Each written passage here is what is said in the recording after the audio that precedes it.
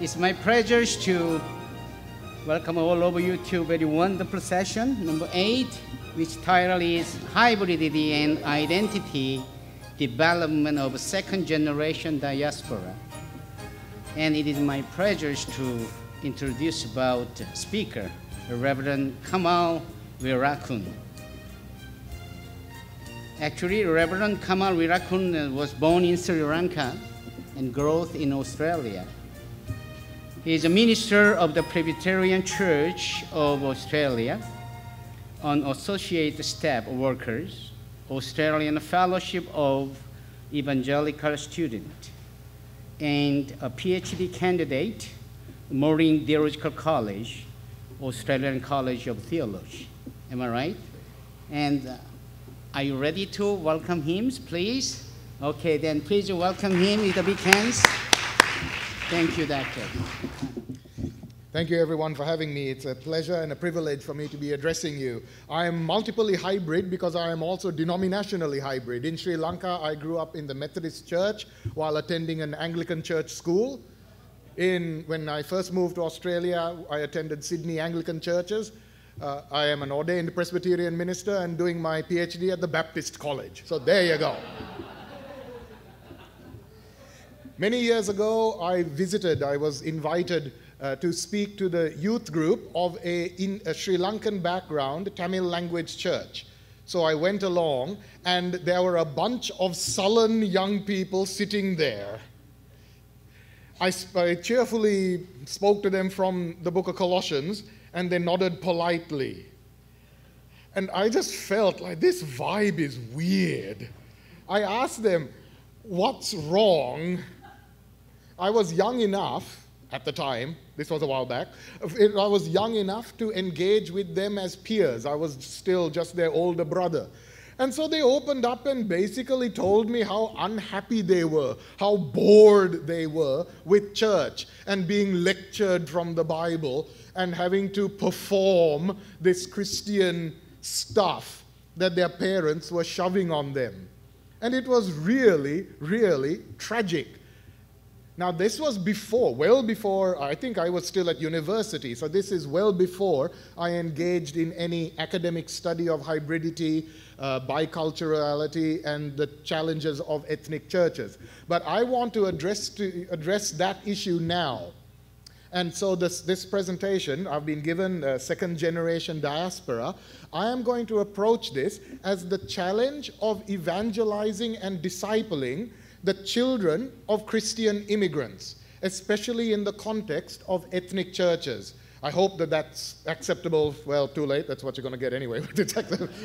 I hope that that's what's been in your mind from the title. And of course, coming from a Western context in Australia, I shall address it from the perspective of dealing with the challenges of secularism, sexuality, etc., as we find from the West. In the discussion afterwards, I would love to hear from anyone who has experience of second generation non-Western. So what's it like to try and bring up Christians of, say, Indians or Sri Lankans in Kenya or something like that?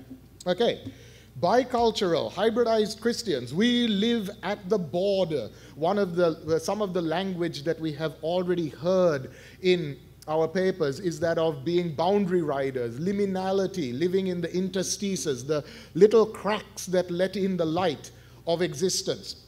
And so the children of Christian immigrants live in they're hybridized because we live in multiple lives and of multiple backgrounds. Children of our parents living in, say, Australia or a Western context, or seeking to bridge that gap, but perhaps also being influenced by other churches, so going along to our parents' church, which may be an ethnic church or maybe a local church. So we are experiencing that hybridity there. Or if we are going to an ethnic church, but observing and going along to youth groups or fellowships or even school meetings where we are exposed to people from other church backgrounds, there's a multiple hybridity there. And all of that implicated with how do we live as Christians in an increasingly anti-Christian, if not de-Christianized, highly secularizing society.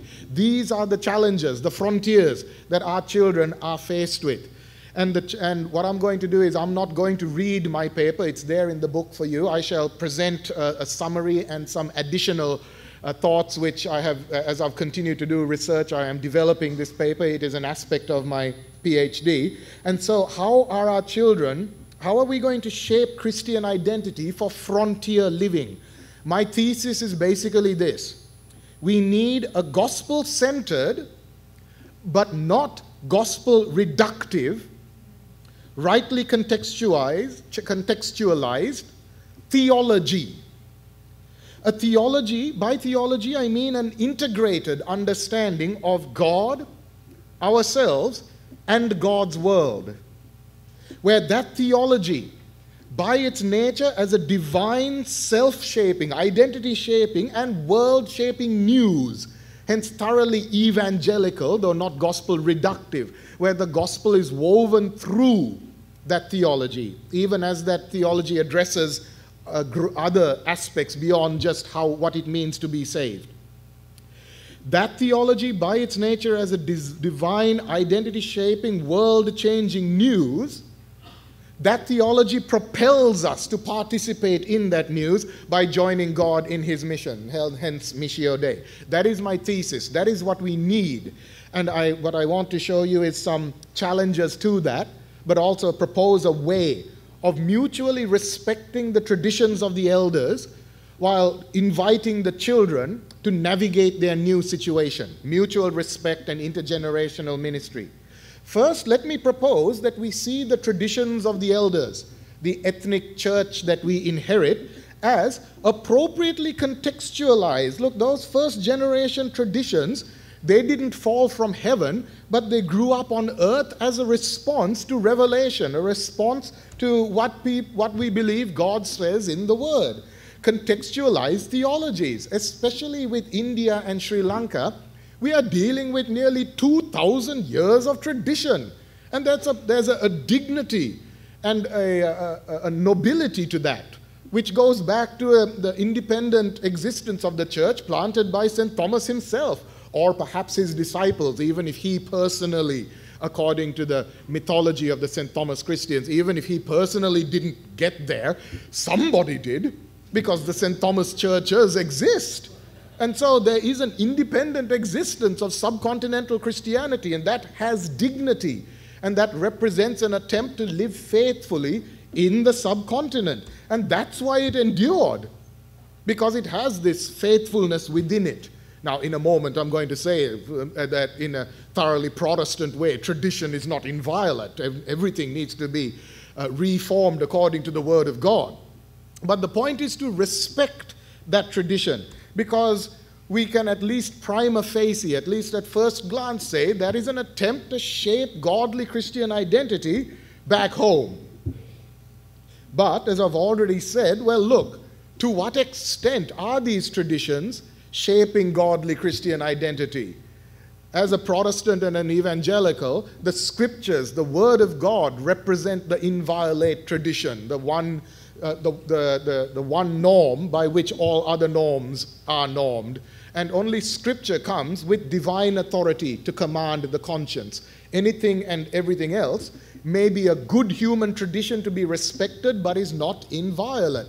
So to what extent, we can invite the children or even the parents, as like Sam George said, as we experience these destabilizing effects of hybridity, one good way, Paul Snyder, your question about how can hybridity be redemptive, one good way that hybridity might be redemptive is by challenging us to return to Scripture and to reform our identity and to review our traditions.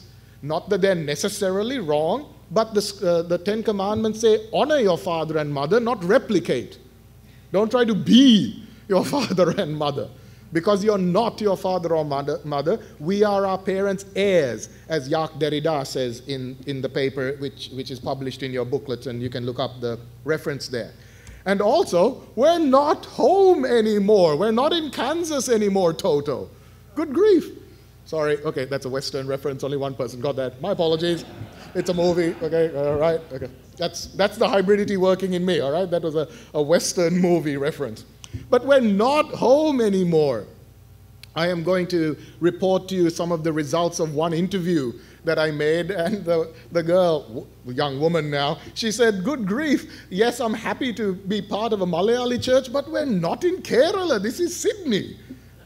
Okay? And there's the challenge for us, both the first and the second generation, to review, reform our traditions while not disrespecting them. We can respect them without replicating them. So there is my first proposition, my first proposal, that we respect the traditions of the elders without seeking to replicate them, nor simply dismiss them as, well, that's so last millennium. And from the perspective, the challenge perhaps to the parents, but also to the children, is that our children are personal agents. Now, by personal agents, I don't mean James Bond 007. What I mean is that we respect the ability of our children to reflect on Scripture and reflect on theology and on our teaching, and to construct in an intelligent and creative way a rightful response to their new situation. I don't like using the word independent. I don't like using the word individual because, at least in a Western context, it smuggles in too many ideas of autonomy and self-satisfaction. I'm independent of my parents means parents get lost, I'm doing things my way. That's not what I mean. That's why I'm using the word agency. If somebody can think of a better term, please tell me and I'll happily use it. We are not independent in that way. We depend on God, we depend on our parents, we depend on the traditions, we depend on lots of things. But as individuals, in the sense of people who are responsible to respond to the call of God in our lives, we can and need to, even our children, need to build what it means to respond to God in our particular situation. And so let us do what the author of Proverbs, what Solomon did. Listen, my son, here is godliness. But notice, even by addressing the son, he is treating the son as a responsible agent who can hear and obey. And in Ephesians chapter 6, the Apostle Paul treats children with respect. Children, obey your parents. This is right. And then he quotes the Ten Commandments. But as I've already intimated, as we do this, we challenge our children to live for Christ, not just self-assertion, self-advancement, self-everything in a self-obsessed Western context where it's all about I, myself, and me. My point here is for parents to recognize that what I mean by personal agency, individual responsibility, independence, rightly understood of our personal integrity, this is not automatically sinful.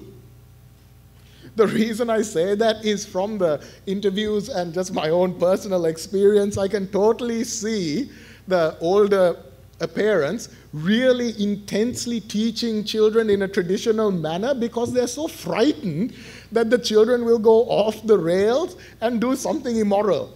The way that the interviewee, whom I'll report later in the paper, later in the presentation, the way she was talking, I could totally see her mom saying, "Ayyo, if I let her do her own thing, next thing she'll be bringing her girlfriend, no," and then saying she's a boy.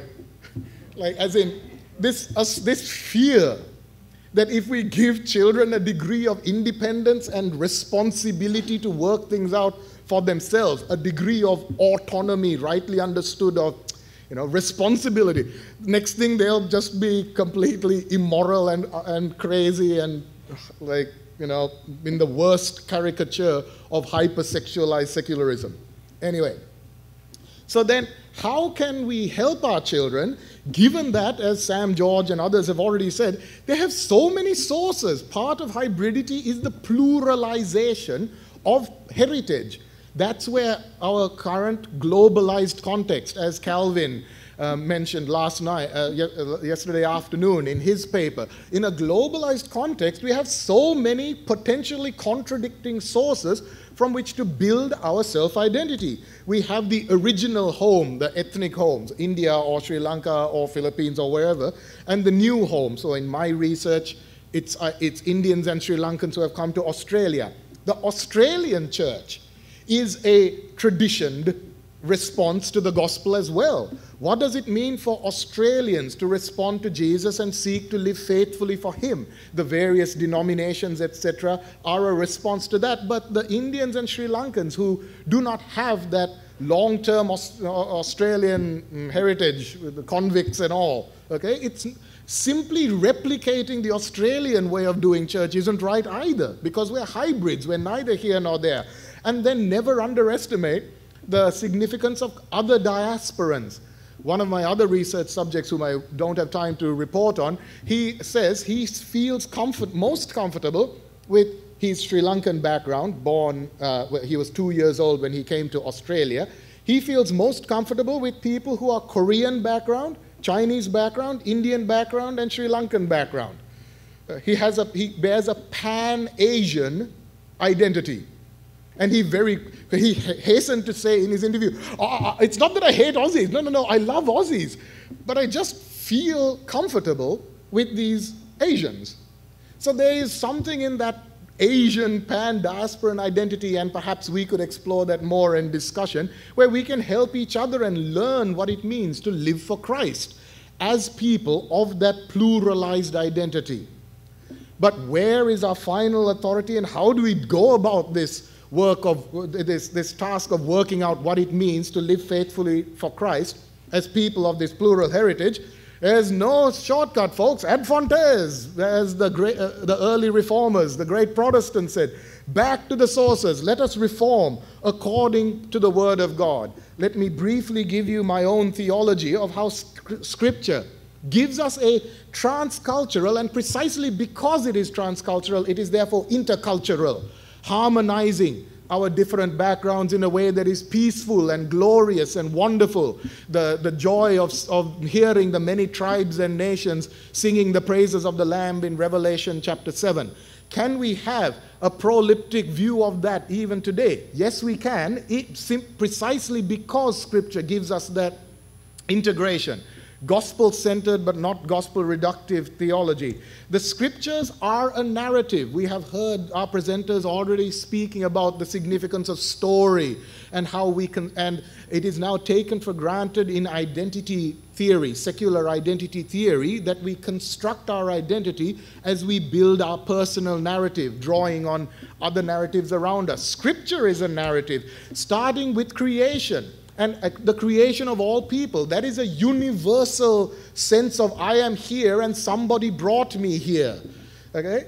And the sense that things are not right, the fall and sin.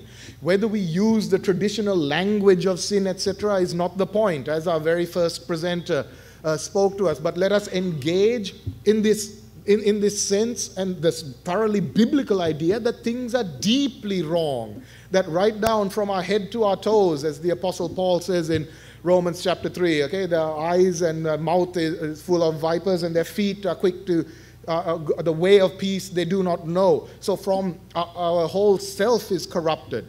Let us engage in that from a scriptural perspective to critique cultural sins, the sins of both the cultures, all the cultures, and the story of redemption, which goes from Israel, redeemed in the Exodus and so on.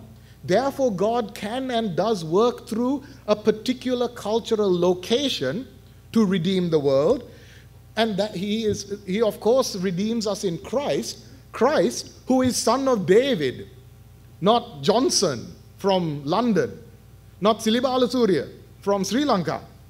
Okay, we worship a crucified and resurrected Jew. I do not worship a Sri Lankan. Nevertheless, God the Son, the second person of the Trinity, became the second Adam who represents humanity before the face of God as the son of David, the Jew. To me, that means that God can and does capture up our enculturated identity and locatedness in his redemptive purposes. I personally am very happily hyphenated as a Sri Lankan Australian. One of my interviewees, the guy who has the Pan-Asian identity, he also, I think, would say he's happily hyphenated because he's so grateful to Australia for the hospitality, but he's proud to be Sri Lankan. Whereas the other interviewee, she, very interestingly, like drawing on the Japanese, the paper on Japan that Gary gave us, that very last line on the table, what Japanese identity, I'm Brazilian of Japanese background, she would say, oh, she's Australian, mate, but of Indian background. Okay? But all of that, Christ, because God can and does capture up our ethnic and locatedness in his redemptive purposes in the church on a mission as we go towards the fulfillment of all things. We are all living for something. To live for nothing is miserable. It is depression. It's something that needs to be addressed through counseling. What are we living for? Who are we living for? Where are we going? What are we expecting? Here are some, I'm sure you are very familiar with these, through a biblical theology, an unfolding of God's purposes in and through the Holy Scriptures centered in Christ. As we re-engage this with our children, doing so quite, I would say, proudly, saying, here is our tradition, what we grew up with, but respecting them, saying, look, we are not at home, back home anymore. This is a new home. Let us teach you, but you think about it yourself and rework our traditions as our heirs. And as our prayer and desire for you is that you would live for Jesus, not just for us. You are children of God, not just our children. And with that in line, let me give you this example, which I've sort of tantalized you with so much already. This Indian background Australian Christian woman, she was faced with very rigid gender stereotypes at home. She was told, this is your level, this is your role, this is what you need to do. That's some quotes from my interview with her. Okay? At home, she says, I could only do certain things. I'd only be able to leave the house or come back from the house at a certain time, whereas my brother was allowed to do whatever he wanted. Unfortunately, that classic inconsistency of really protecting the dignity of the girl and protecting her reputation, which in principle I don't think is wrong. Okay, there's one of those interesting hybrid mutual respect, intergenerational dialogues that needs to happen. Because I'm sure mom would have said, if somebody went along and said, why can't she be given the same freedoms that the son, mom would say, what, you want my daughter to be known as a prostitute? Her desire is to protect the honor, the reputation of her daughter in ways that are not wrong. But there is some blindness here as to how that is interpreted in the new context. So that dialogue, that understanding needs to happen. And it really affected her identification of home. I identify being Australian because Australia, she says, is more welcoming and warmer, whereas India is colder, far away, and foreign. Look, in Sydney, we need to wear jumpers. India is warmer. But you see what she means. She sees India as foreign because of the way she was brought up. And unfortunately, in Sunday school, church, because of the style of teaching that she was exposed to in Sunday school, church was alien. She had to go to Sunday school forcibly. And when she was at church, I don't know what I'm doing here. The language is different because it was a Indian language church. So we're reading the same book, just regurgitating the same things all the time. She had a transliterated book which she mumbled through. And, I didn't enjoy it. I didn't like it. And they used in Sunday school a very didactic teaching style, where they had to memorize verses and things and memorize stuff from church history. And those books were imported from India. Now look at the precision of her analysis here. Hey, look, that stuff is great for the Indian kids that are growing up there, but not relevant to Aussie kids here. And what she means by Aussie kids is the children, the second generation, not white Anglo-Saxons. So notice, even despite her negative experience of church, she is trying to be courteous to home, or at least her former background. But, so I asked her in the middle of the interview, so why are you still Christian? I mean, it sounds to me that you are the classic case of secular atheism good, religion oppressive bad. Why am I here? Why are you not one of those statistics? By the grace of God, the Bible and the Holy Spirit subverted all of the problems and built in her a love for Christ, the Christ of Scripture. Reading things in the Bible, she said, like, look, Jesus says, don't grieve the children and let them come to me. And she felt, therefore, affection and loyalty to this Jesus. Mary Magdalene, or the female at the well. Jesus having conversations that I could relate to or understand, and outspoken female characters that the Bible highlights and celebrates. Therefore, she was able to, from an early age, distinguish between Christ and culture, where she said, look, all those negative experiences, that wasn't Christ or the Bible, it was just mom.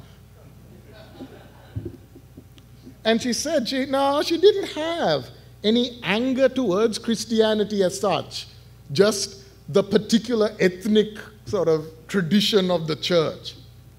Then a key point for her was youth ministry, which engaged with issues of immediate relevance. So she said they brought up things that were prevalent at the time, like homosexuality and sex before marriage, depression, mental health. All these things, she said, that would never be taken up in Sunday school. These are what's happening in society right now, but they're things that we would never talk about at Sunday school or church, so that was really exciting getting into it, she says. Also, her youth ministry engaged a dialogical style of teaching where there would be a presentation, and that presentation would be unashamedly biblical and Christian, but after that there would be discussion groups where the discussion was free-flowing. What did you think? You know, what? And in fact, certain people were catalysts. See, the mini Lausanne Movement, Yahoo. Catalysts where they were supposed to prompt further discussion and not allow the young people to just say, well, you know, blah, blah, blah, blah, blah, because that's what the predictable response is.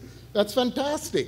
And so through the youth ministry, she shaped very deep convictions that I was loving. I tell you, these interviews were great. I am so enjoying doing them. They're feeding my soul and feeding my faith. She came to a strong understanding of the Bible as God's authoritative and therefore identity-shaping word. In terms of authority, she says the Bible is the word of God, coming straight from his mouth. I take it as it is. But it is not just some law book that she has to obey. It's deeply personal. She feels able to have a conversation, and I think she means in prayer as she reads the scriptures, a degree of spirituality there. Have that conversation with Jesus. Is this what you want from me? And that leads to a faithful discipleship, that the confidence that she has this faith in God, that he has written these words for a reason. And so even when she reads things that she doesn't like and that sort of sounds more like the traditional church practices that she rejected or is uncomfortable with, even then it's easier, she says, holistically. This is what the verse means.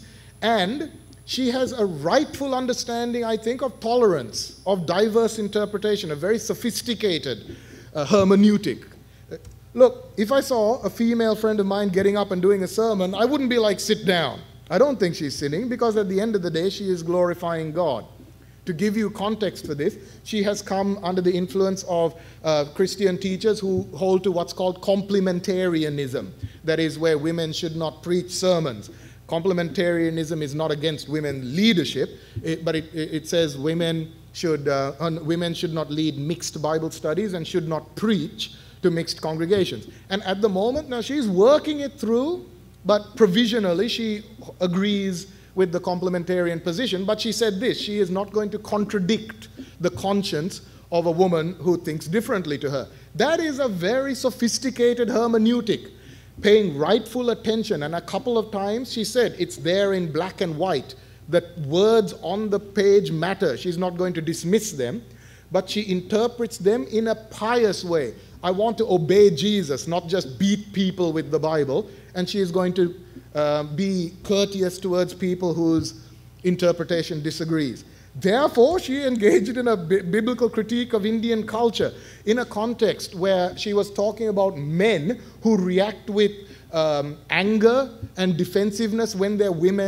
wives have a career that is better than theirs. She said, look, the Bible would go, no, you're not respecting your wife if you're like oppressing her or demeaning her because she's earning more than you. You are sinning.